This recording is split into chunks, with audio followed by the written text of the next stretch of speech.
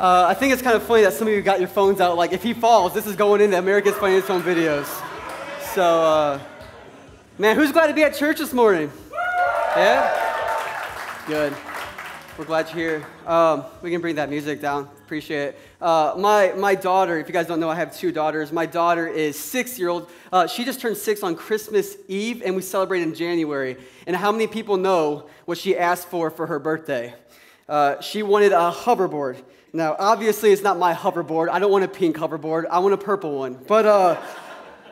But she asked for a hoverboard, and I was like, well, first off, Marty McFly knows what a real hoverboard is, and that's why I got my Marty McFly shoes. There's wheels on this. It doesn't float, but I knew what she was talking about, and so we decided to give her a hoverboard. We went all in, got her a hoverboard, and I've been practicing a lot, if you haven't told. Like, look at this. I'm pretty good. She's better. But, so I got her the hoverboard, and we went in all in it, and when we brought it home, it was still winter, it was icy out, it was cold out, and so obviously, we didn't want her to have to wait to ride outside, so we were going to let her ride inside. She's like, please, Daddy, let me ride it inside, and so we're like, okay, but before she rode, as a father, I said, we need to give you some riding instructions before you ride this thing, especially if you're riding in the house. So just, the simple things like don't go too fast in the house, right? Watch out for the entertainment center and the TV. I need that, right? Watch out for Charlie, our little daughter, and watch out for her toes. Don't be chasing Wrigley, our 8-pound dog, around the house. No ramps, no knives, no anything like. I know I got a little intense, but I was just making sure I covered all the bases because she could be a knife like, Dad, look at the knife. You want it? Here you go. So I covered all those bases, and how many people know my job as a father wasn't to take away from her hoverboard experience, it was to help her have the best hoverboard experience. Because I know one thing, the same hoverboard that was going to bring a lot of laughter, joy in her life could be the same hoverboard that could really hurt her, bring a lot of agony, and maybe have her suffer where she can't get back up. Welcome to our brand new series called Swipe Right, as we talk about the life and death power of sex and romance. See, God does the same exact thing with us as I did with Avery on the hoverboard. He's given us instructions. Why? Because he knows something about sex. That it's one thing that can bring joy and laughter, but it also can knock the wind out of us, knock us on our tails, and we could be suffering to even get back up. And so he's given us instructions before we use it. And so that's why we're talking about for the next 4 weeks, and it's going to be good, it's going to be fun, it's going to be enjoyable. If you're here, I just want to let you know, maybe if you're a follower or not a follower, this series is for everyone. Just in case you kind of, I'm married, it's for married people. I'm not married, it's for non-married people. It's for people who have lost their virginity. It's for people who still have the Virginity Rocks t-shirt and the Joe Jonas promise ring on. It's for people who are having one-night stands right now where people say, no, that's just not my deal. It's for people who have been hurt and pain and maybe have been taken the innocence from them. It's for people who have been living in a pure life. It's for every single person that's in this place right now. I truly believe that God has asked us as a church to talk about this subject called Swipe Right as we learn about the life and death power of sex and romance. And maybe it's for believers for sure, but if you're an unbeliever and you're not a follower of Christ, I would encourage you that you can still practice this and find freedom in sex. You don't have to be a follower of Jesus to put these principles in place, but being a follower of Jesus will give it a whole lot more purpose if you do. God's that good, and so that's what we're going to talk about in this series. But I want to leave you with the scripture in Proverbs 16:25. I'm going to put it on the screen. King Solomon, the wisest king to ever live, empowered by the Holy Spirit, wrote these words in Proverbs. He said, there's a path before each person that seems right, but it ends in death. There's a path before each person that seems right, but it ends in death. And I'm not trying to say the path you are on is leading to death, but maybe you've been traveling on this path for a while and it keeps leaving you high and dry. Maybe you feel like you're left out. Maybe you're feeling pain and agony and hurt. And my job as a pastor today is maybe, just maybe, I can give you a new path. A path that leads to life. A path that leads to joy. A path that leads to freedom. Come on, church, if you want a path that leads to God's best for your life, that's what we're here to talk about. We cheer for it, but when it becomes God's scripture, sometimes it's hard to live. So the name of this message, if you're writing notes today, it's Let's Talk About Sex. Let's talk about sex. Kudos if you started singing that song in your mind.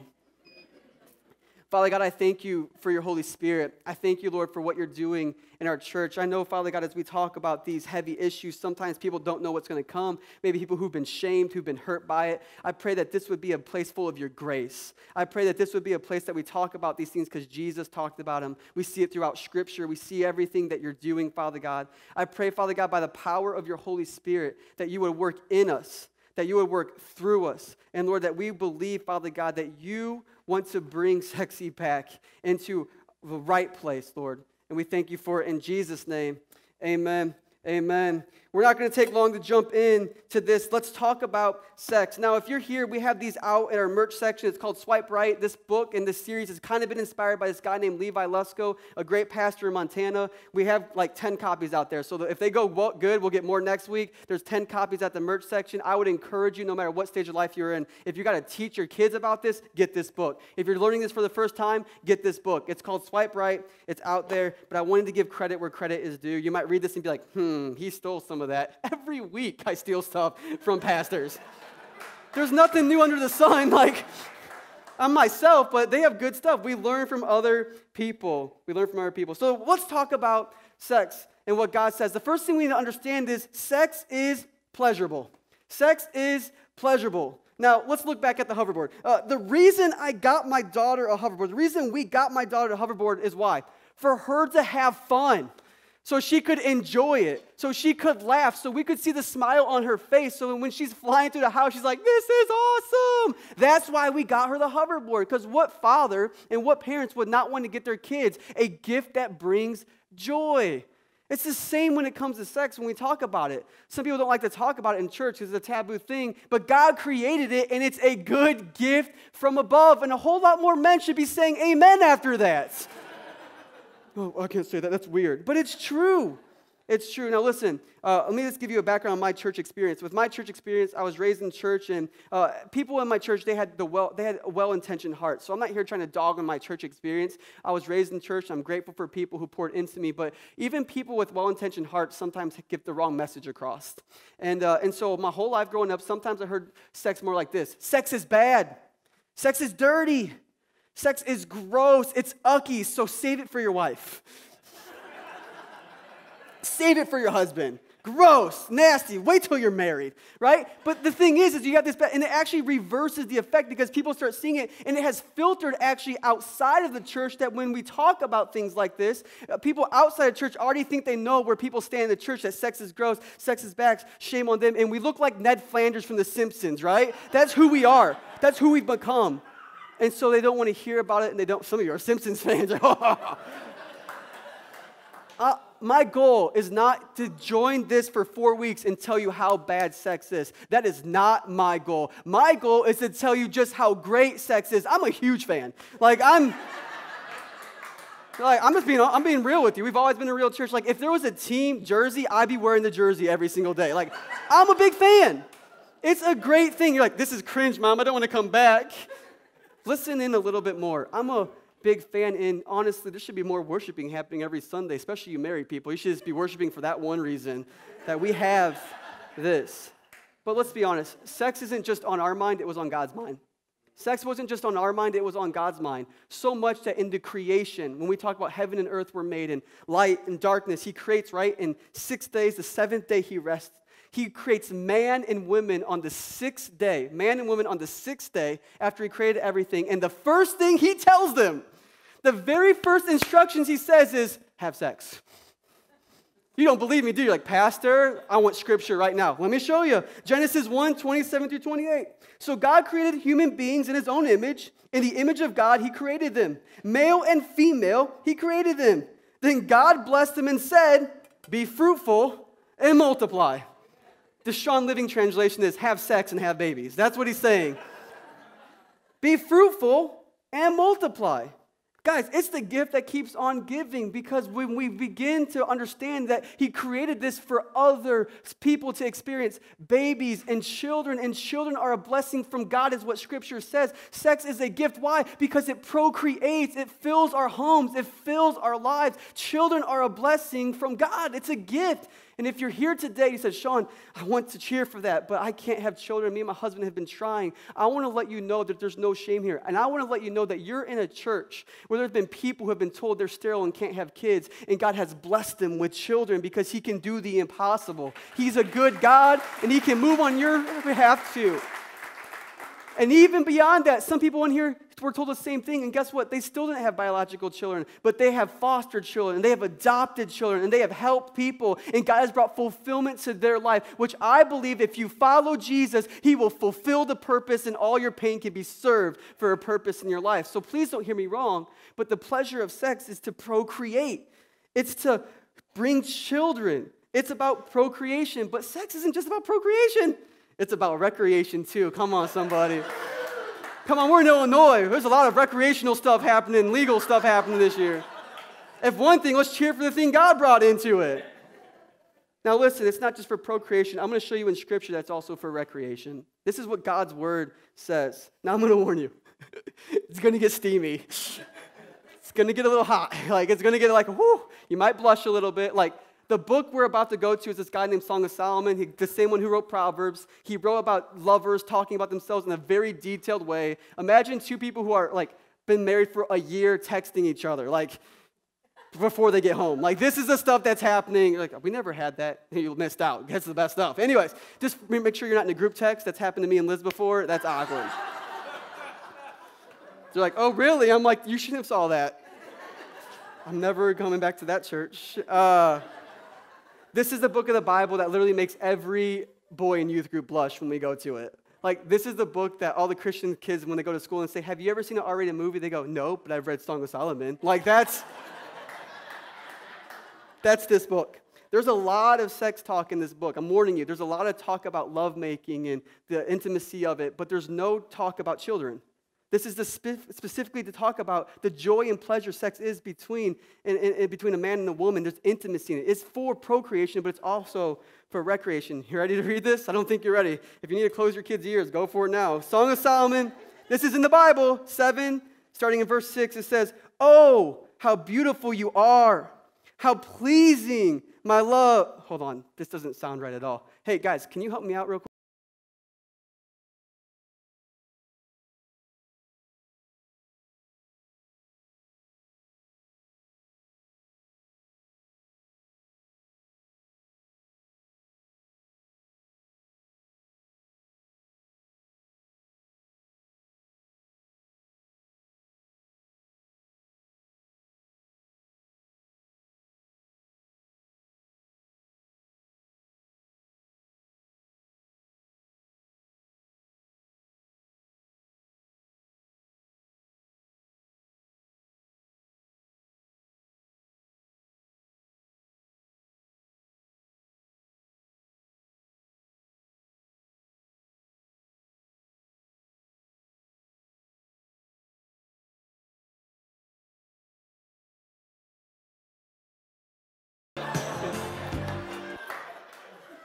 The Bible's great.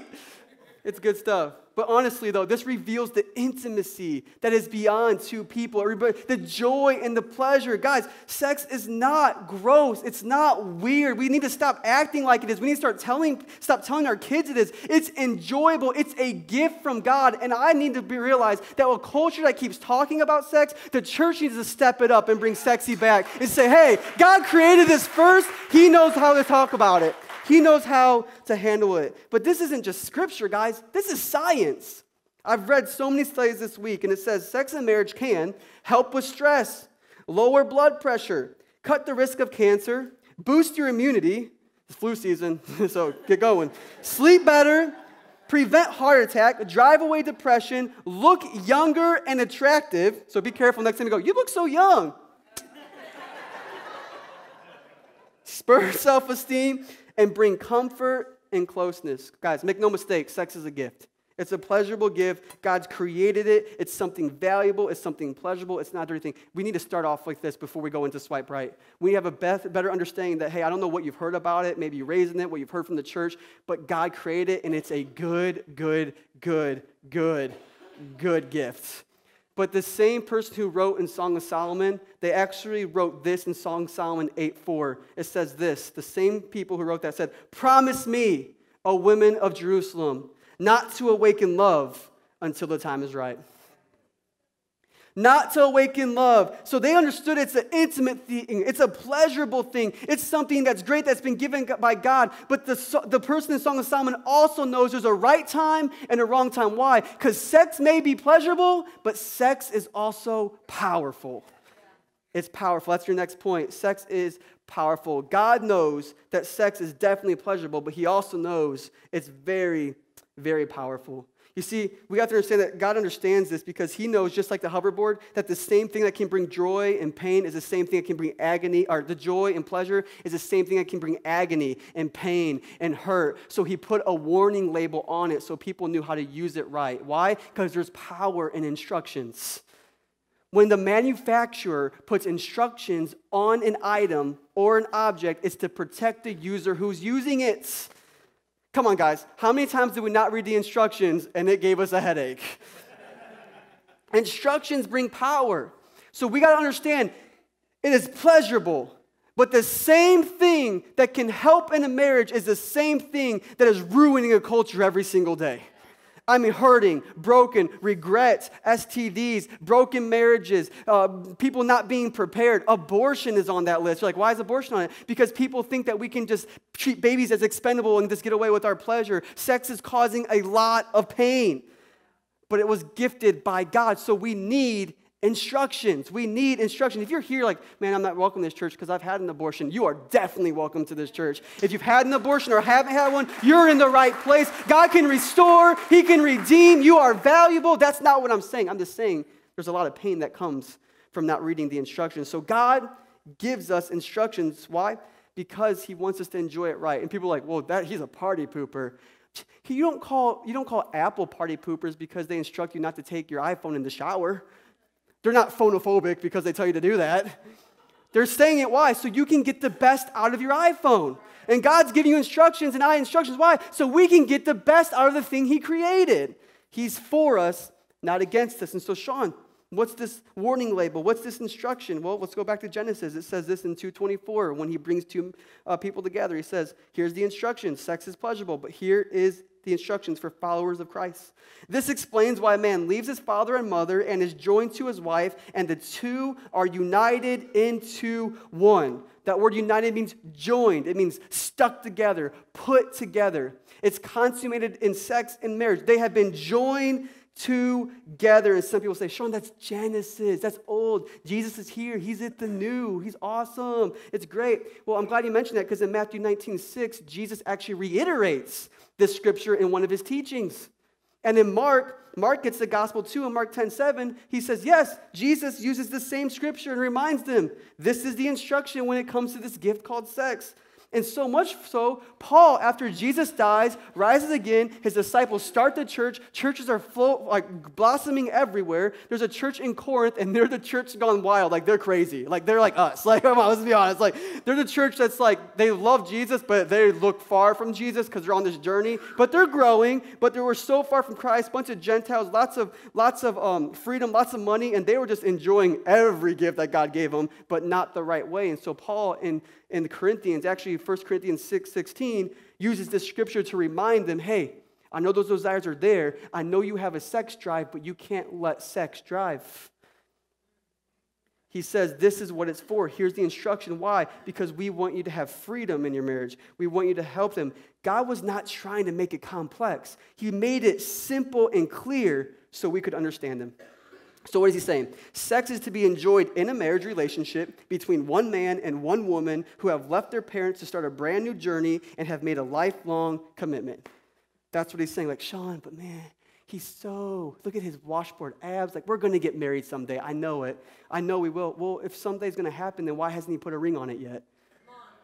Because if he's not going to treat you with valuable and say, oh, this is a commitment, if he has to test drive the car before he can buy it, he's not committed to you. He's committed to himself. And vice versa, because there's some freaky girls out there too. Someone said amen, I think. Amen! But listen, he says it's for a marriage relationship between one man and one woman. That's it. Sex works properly when it's in its proper place. That's what God is saying. But when it's not in proper place, it can wreak havoc and bring a lot of judgment on our lives. I've seen this we just like last week or 2 weeks ago, I went out to Odell to hang out with Jim Haley. He's a part of our church. He helped us start the church. He's a trustee here, and so I get to meet with him. We have phone calls, meet, talk about different things, and pray together, encourage each other. And I went out to the Hearthside shop, and if you guys don't know, Jim owns a Hearthside shop out in Odell, and he sells wood fireplaces and wood pellet fireplaces and stoves, like old-fashioned ones for the house. If you need one, go buy one at Hearthside shop. If you buy anywhere else, I'm going to find you. No, I'm just kidding. So it's a shameless plug, but they're awesome. And so I went to his shop, and his shop is really big. It's like an old barn crib that he redid. It's really cool. Even if you go out to see it, just go experience it sometime. It's really neat. And so we went in there, and I was talking to him, and it was like 10 degrees. And I remember walking in there and just amazed how warm it was because of this stove about this big. There was a raging fire happening in that cast iron stove. I mean, it was raging. It was hot, but the stove was closed, and that one thing was heating up the entire shop. And I thought that was crazy that this fire that could bring so much hurt contained in this space could heat up the whole shop. And I thought about that because that's exactly how God created sex. Sex in the proper place can heat up an entire marriage.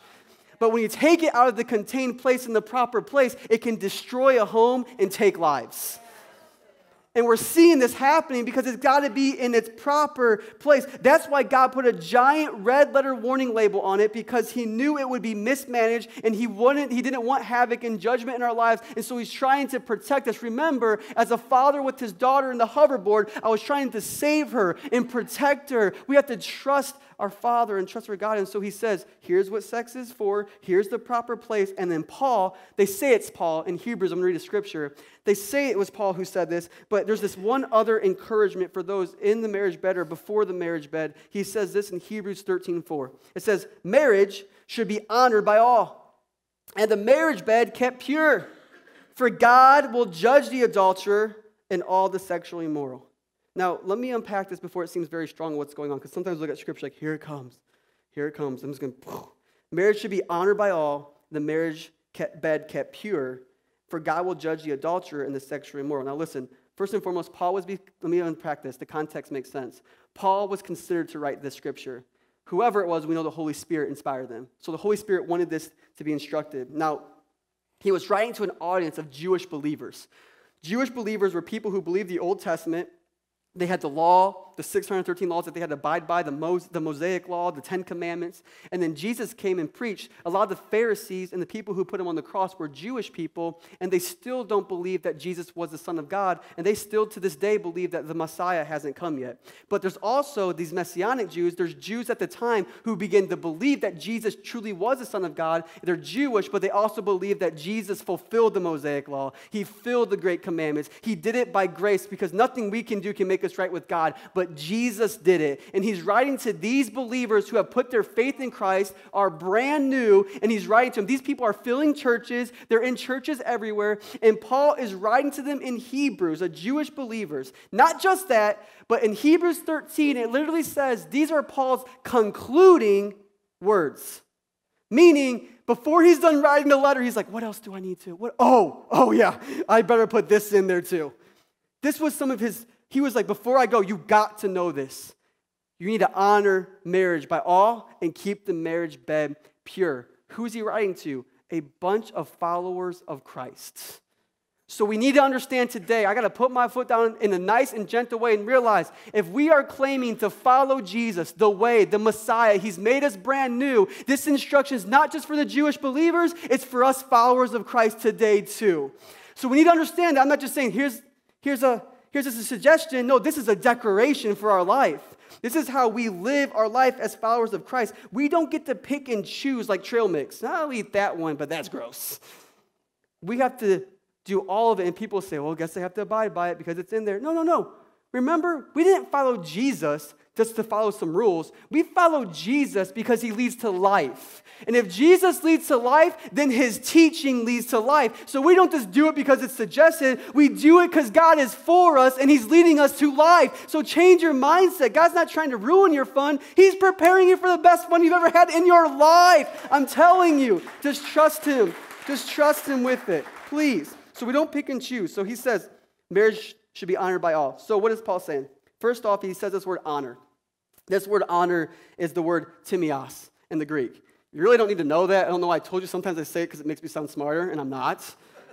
You don't have to walk around going, I timios you. Like, that's weird. Don't do that.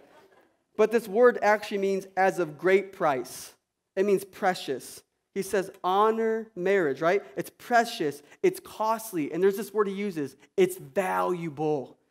Marriage is valuable. Why is Paul instructing a culture in a church to be looking at marriage honorable? Why? Because if you don't see something as valuable, then you will treat it like it's expendable. If you don't see something as valuable, you'll treat it like it's expendable. See, if you don't see a homeless person as valuable, you'll treat them as expendable. If you don't see people who come to our church who are far out, maybe addicted to drugs, they don't smell like you, they don't act like you, they don't talk like you, and you treat them like they're not valuable even though Jesus died for them, then you'll treat them as expendable and you won't let them inside these doors. But not our church, because every single person is valuable to God. But if you don't see marriage as valuable, you'll treat it as expendable. How do I know this? My girls, we have a china cabinet. Who has a china cabinet at their house? You know what that is? Anyone who doesn't know what a china cabinet is? It's just where you buy plates and you put it in there and you never use them. Ever. And unless someone comes over, and you might. But in our china cabinet, we have two, someone gave us these, teacups. I mean, they're like porcelain. They look like they're from France from the 1920s. They're not. I should take them on that auction roadshow and see how much money. Don't tell the girls. And so they have these things that someone blessed us with because they love tea parties. Now, when we get those things out, the girls know, Daddy, can we have a tea party, please? Can we have a tea party with the real teacups, please, please? They know. We'll be very careful. We will be so careful. We'll sit at the table. We'll hold it like this. We'll put our pinkies out. We'll make sure our hands, we'll take care. We'll wash it. We'll put it right back where it is. Can we please, please, please, please, please? How much do you know there's a difference between that than, hey, Daddy, can we have a tea party? And you give them a styrofoam cup, right? Like the styrofoam cup, they'll put whatever they want in it. They'll start using it as a drum. They'll take styrofoam plates and use them as Frisbees, and they'll be throwing them away. And then when they're done with them, we just throw them in the trash, right? You don't treat the fine china like that. Why? Because the fine china is valuable. Styrofoam, expendable. And we live in a culture that's made sex like a styrofoam cup when it's always been fine china. Always been fine china. And here's the truth. Here's the truth. When we begin to use it like it's expendable, then we just toss it anytime we can. We toss it anywhere. And the truth of the matter is, we got to understand, marriage is valuable. People are like, this might work out. No, if you're going to say I do, you better know that you're going to say I do, and you're going to fight until death do you parts. It is ordained by God. It's something, one of the best testimonies we can live, and this isn't the shame, one of the best testimonies we can live as followers of Christ is when we say I do to a man or a woman, that we would look like Jesus because he says he's coming for his bride. God created marriage. It was his idea, and we should have the strongest marriages in the church to be a testament of God and who he is. And if you haven't, God can redeem it. But what I'm trying to get to in this point was it's valuable. And the girls knew, I got to take care of it. I got to treat it as valuable. He says, treat the marriage as valuable. And not just that, sex is valuable. And beyond that, there's some people in here, the reason you're doing it, you may think marriage is valuable. You may think sex is valuable. But the truth is, you don't see yourself as valuable. And that breaks my heart because Jesus paid a high price for you. And you know how you know something valuable is? By the price that was paid for it. And Jesus died for you. That's a high price. You're valuable. You're worth it. Don't let anyone just have that. I tell my girls right now, last night, I forgot their flowers for the Day of Daughter Dance. It's always get them flowers. I forgot them, guys. And I remember thinking to myself, I better get them a dozen roses sometime this week. Why? Because I don't want some punk kid in high school bringing them one flower going, here's your flower. They said, my daddy never got me a flower. I want them to be like, here's your flower. He goes, my daddy buys me 24 flowers, punk. I don't know what you're talking about. I'm valuable. I'm worth it. Your God, your Father wants you to know you're worth it. So be careful what gets put into you. Be careful who handles you. Be careful who's messing with you. You are fine china. You are supposed to be taken care of and handled well. I'm talking to men and women because there's some cougars out there. I'm telling you what. Men are like, I don't know what to do. I just gave in. You're valuable. Paul says, honor the marriage bed and keep it pure. How? By staying away from adultery and sexual immorality. That's what he says. So, Shawn, obviously we know adultery is when you're in a marriage relationship, you are having an affair with someone else. And this isn't just a physical affair. This can be a mental affair. This can be a spiritual affair. This can be watching things on the screen that your wife doesn't know about, because Jesus says if you look at a wife or if you look at a lady with lust, you've already committed adultery in your heart. He's trying for us to bring sexy back to have free marriages, but he also says this word sexual immorality. What's that word? The Greek word is this. It might shock you. Pornos. It's where we get the word pornography.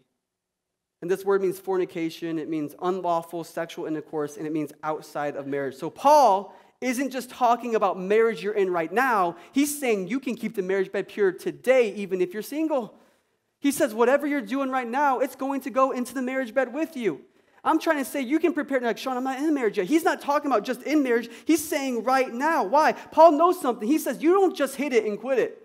You don't just have Netflix and chill. You don't just have one night stand and one night of entertainment with porn. All those things you're having is getting brought into the bed with you when you get married. And he says protect that place. Keep it honorable. Keep it clean. Keep it pure. Why? Because your wife is going to thank you. Your husband's going to thank you. You're going to thank you. And I can tell you from my firsthand that it is the best to wait until you get married. Why? He's like, it's like super glue. You can super glue your fingers together. You'll eventually get it off. But you'll take skin from one thumb to the finger, and you'll take skin from the finger to the thumb, and there'll be pieces of that with you forever. Pieces that go with us. Sex is the most pleasurable when it's viewed as valuable. He says, don't take these things into the marriage bed. I thought about this. My wife and I have celebrated 9 years of marriage just 2 weeks ago. 9 years we've been married. We're so excited about that, and I'm glad that you guys are cheering for it or whatever. So, not like, should I be married 25? Like, we need to celebrate those who've been married for 1 year. Come on, in the culture, yeah! Woo! 9 years. We've been celebrating 9 years, and I remember the day we got married like it was yesterday. We did a first look. I remember she tapped on my shoulder, and I turned around, and for the first time I saw her in her wedding dress, and it was gorgeous. It was beautiful. I remember just thinking that moment, the first time, my breath was taken away seeing her in that wedding dress, seeing it with her on, and I was so excited because in a few hours I would get to see it with her off. And so I was so pumped, and I thought about that, like when we were engaged, when she said yes to the dress, could you imagine, like while we were engaged, she said yes to the dress, and one night I was like, hey, you know what, before we get married, I want to go to the 4-H fair. That's what we're going to do. We're going to go to the 4-H fair, because nothing says romance like a bunch of cars running into each other and some funnel cakes. And so I go to pick her up, and sure enough, I knock on the door, and I open the door, and she's got her wedding dress on. Like, well, that's where I'm like, are you wearing that? She goes, yep, I feel like this is perfect outfit for the 4-H fair. I'm like, okay, because I don't, we're going to get married, so let's go. So she gets mud on it and all these things. And 2 weeks later, like, let's go for dinner and a movie. So I go and pick her up, and sure enough, she's wearing her wedding dress. She spills the spaghetti on her from Biaggi's, and then she gets a little bit of buttery popcorn because she loves buttery popcorn. It gets everywhere. And then sure enough, we go to a Bulls game, wedding dress. We go paintballing, wedding dress. We go wash the car, go hiking at Starved Rock, wedding dress, wedding dress. Sure enough, by the time we get married, could you imagine when I do the first look and she taps my shoulder and I go, oh, that again. She's got the nacho cheese on it from the movies or the Bulls game. She's got the dirt and everything smeared and everything that she brought. And you see, the wedding dress that was supposed to be treated as valuable became casual. And because it was casual, everything that she picked up for the last year has been brought into the marriage. And he's trying to say, look at the wedding dress. Isn't it crazy that women in today's culture, we treat the wedding dress like it is pristine and valuable? Like we're like, you cannot see the wedding dress before. You cannot see the wedding dress before. You cannot see the wedding dress before. We treat the wedding dress more valuable than the girl itself. He says, no, you're far more worth a price. Don't take this into your marriage bed. Actually, this is science again. This is actually a quote that I found from WebMD. That's right, I WebMD'd it. Benefits in delaying sex until marriage. Look at this. Couples who delay sex until wedding night have more stable and happier marriages than couples who have premarital sex. Sexual quality is 15% higher. Relationship stability is 22% higher. Satisfaction with relationship is 20% higher. Another study says sexually active singles have the most sexual problems, get the least pleasure out of sex, and are more likely to experience depression. And that is included with the pornography addiction as well. So I guess what we're finding out in here is, he says, no more trying to test drive the car before you buy it. He says the best way to have sex is wait until you get married and then make up for lost time. That's what he's saying. Just wait and figure this thing out together and come together and do this together. Sex is pleasurable, but it's very powerful. These are these simple instructions. That's all I got. This is it. It's not really intense. It's not crazy. It's these simple instructions. But how many people know that the simple instructions are sometimes the hardest to follow? Just ask Adam and Eve, right? You can have all this, but not that tree. Did you say this tree, God? Right here? This one? Right here? Oh, right? Like,